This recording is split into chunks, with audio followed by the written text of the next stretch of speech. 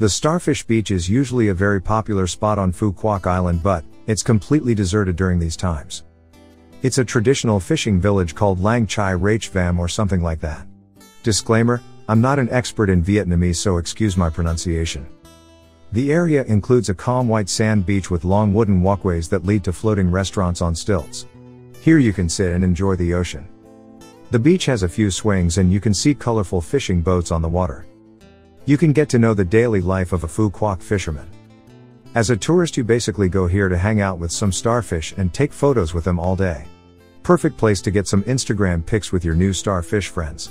Unfortunately, he never followed me back.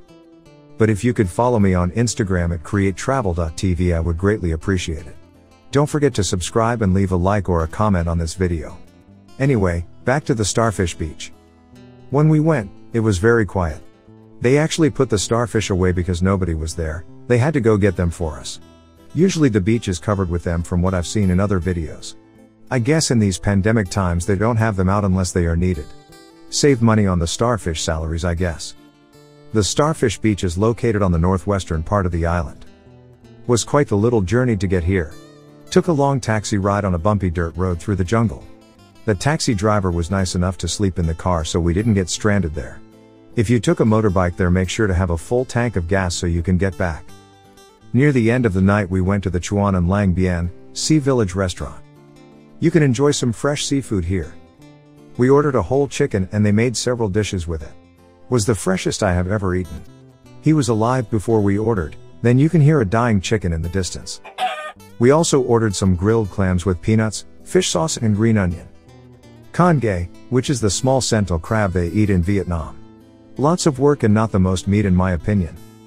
Boi sie trick, which is fish salad, mixed with vegetables, coconut, and then you use rice wraps to dip in fish sauce. Very tasty. This guy risks his life climbing trees to get you a coconut.